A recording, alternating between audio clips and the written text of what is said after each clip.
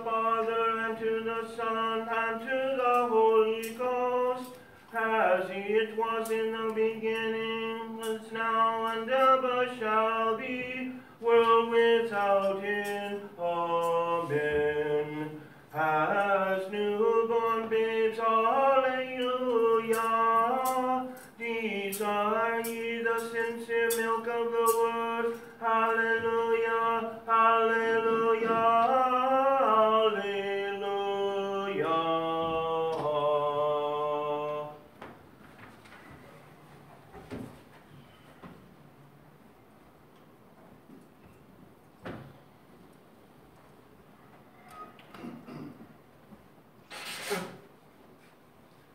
Hallelujah, Christ is risen.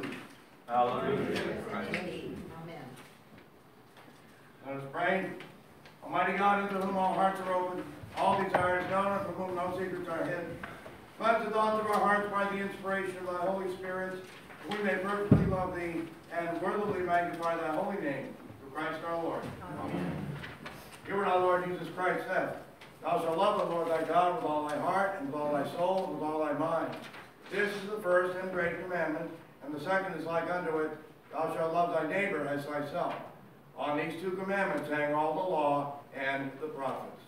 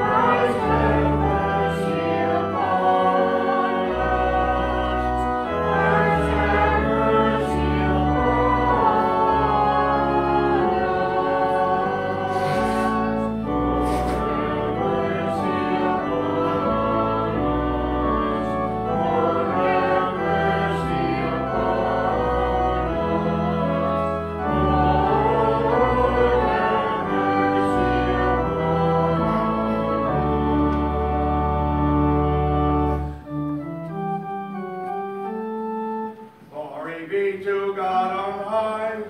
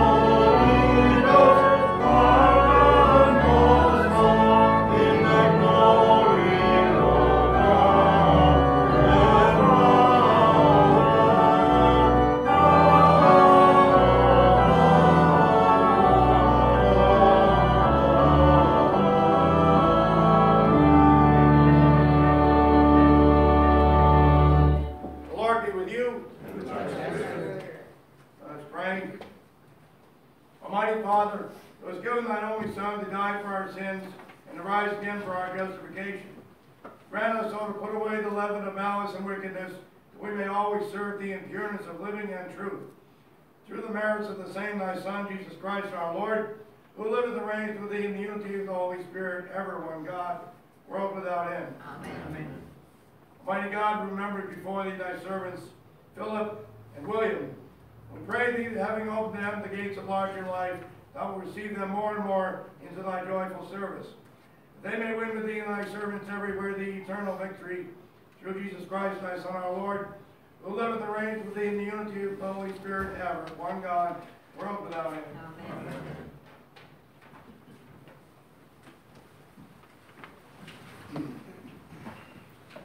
The epistle is written in the 5th chapter of the first letter of St. John, beginning with the 4th verse. Whatsoever is born of God overcometh the world, and this is the victory that overcometh the world, even our faith. Who is he that overcometh the world? But he that believeth that Jesus is the Son of God. This is he that came by water and blood, even Jesus Christ, not by water only, but by water and blood. And it is the Spirit that beareth witness, because the Spirit is truth. For there are three that bear witness, the Spirit, and the water, and the blood. And these three agree in one.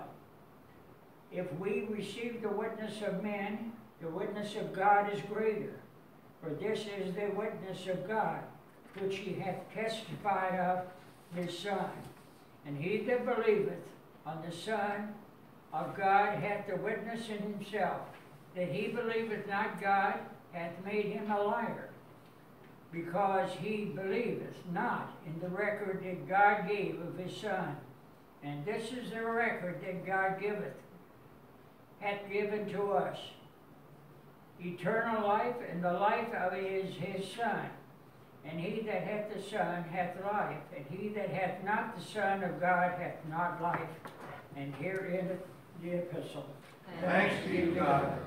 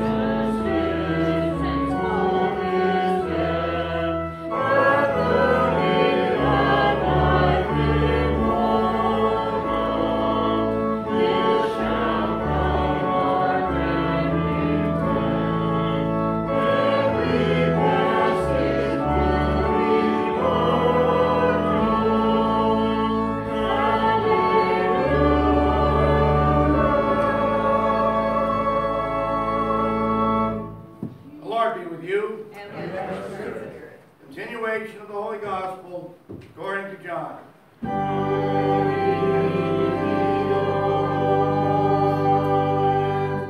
The same day at evening, being the first day of the week, when the doors were shut where the disciples were assembled for fear of the Jews, came Jesus and stood in the midst and said unto them, Peace be unto you. And when he had so said, he showed unto them his hands and his side.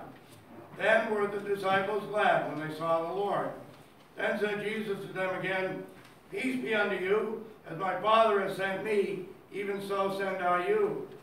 And when he had said this, he breathed on them and said unto them, Receive ye the Holy Ghost. Whosoever sins ye remit, they are remitted unto them. And whosoever sins ye retain, they are retained. The Gospel of the Lord.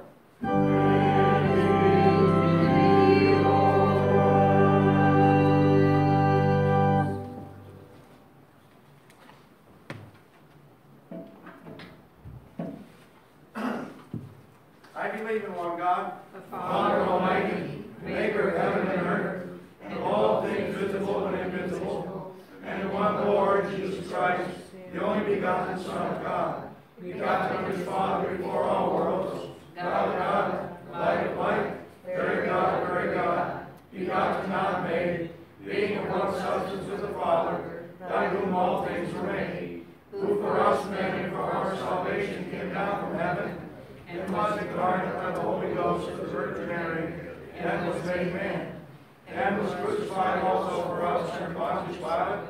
He suffered and buried, and third day he rose again according to the Scriptures, and ascended to heaven, and sitteth on the right hand of the Father. And he shall come again with glory to judge both the quick and the dead, whose kingdom shall have no end.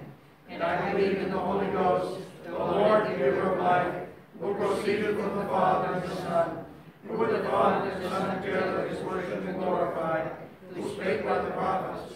And I believe in one holy, Catholic, and Apostolic Church. I acknowledge one baptism for the remission of sins, and I look for the resurrection of the dead, and the life of the world to come. Amen.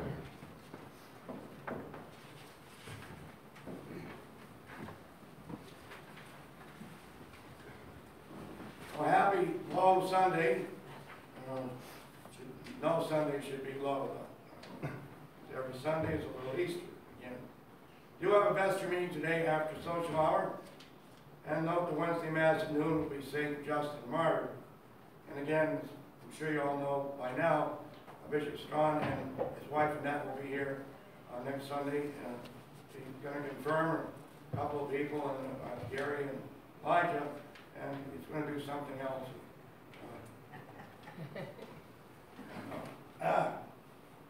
And I'm sure when you all follow the news, we lost Prince Philip during the week, and he was prayed for just now, and he really had quite a life, quite a man, and part of England, part of our heritage, of course, so that's the way it is.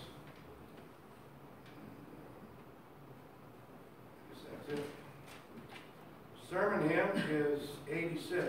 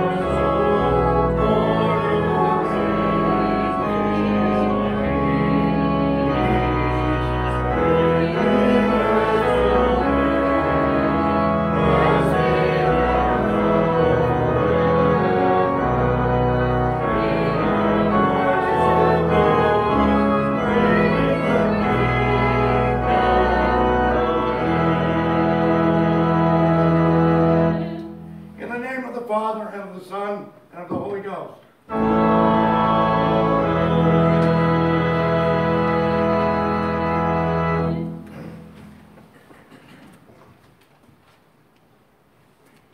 Then were the disciples glad when they saw the Lord.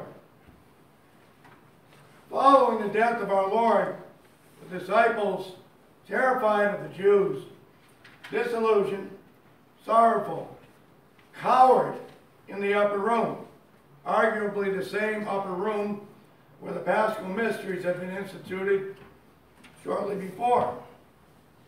And they brooded. They brooded over the loss of their master. And as they brooded over the loss of their champion and friend, well, suddenly, there he was in the midst of them, in his glorified body. Peace be unto you, he said. And who could say this with greater authority? He showed them his hands and his side. This is quite significant. He wasn't so much saying, well, look what they did to me, as he was saying that these wounds would be a lasting impression, that through these marks would come their salvation and our own. John the Revelator tells us of the marks of the Lamb having been slain. So this is for eternity. Disciples were glad, surely an understatement. Well, they were ecstatic. This was the risen Christ, the one who had been crucified on a criminal's cross, who appeared to have lost the battle, who was simply dead. Dead. Not so fast. Christ did promise that he would rebuild the temple himself, which is himself, in 3 days. And so he did.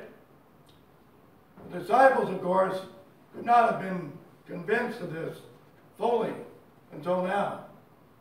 Sometimes seeing is believing. They had this experience in the flesh. We have this experience through faith. Yet the Jesus of history and the Christ of experience are the same. To the risen Christ, the church owed her beginning. To the eternal Christ, she owes her continued existence. And the resurrection is even more than the greatest event in human history. It is a reality which manifests itself again and again in our lives, in the life of the church. As we, like the mythical phoenix, rise from our own ashes, take up our cross again, and press on. The cross does not now go away. It will never go away, because the cross is the very consciousness of the church. Always, always, even on Easter, we should keep the cross close to us, as each of us bears our own cross in our own way. Always, always, there will be new sins which must be atoned for. Always, always, the souls in paradise will need our prayers as we need theirs. And so the church, in obedience to her master's command, offers up the holy sacrifice of Calvary in an unbloody manner, and joins with our Lord, who is constantly pleading his sacrifice before the Heavenly Father. The body of Christ has passed from death into glory.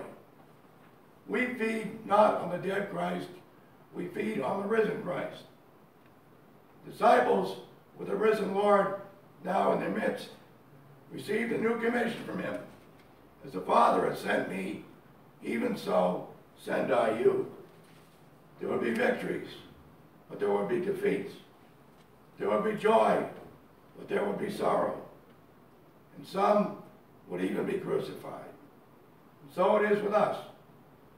Ella Wheeler Wilcox puts it this way in her poem, Resurrection. Pausing a moment ere the day was done, while yet the earth was scintillant with light, I backward glanced from valley, plain, and height. At intervals where my life path had run, rose cross on cross, and nailed upon each one was my dead self. Yet that gruesome sight led sudden splendor to the falling night, showing the conquest that my soul had won. Up to the rising stars I looked and cried, there is no death. For year on year, reborn, awake to larger life, to joy more great.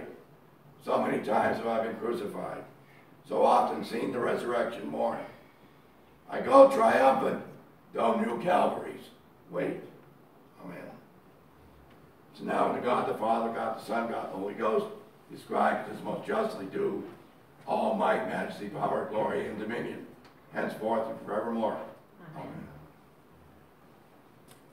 The angel of the Lord descended from heaven and said unto the women, He whom ye seek is risen, as he said,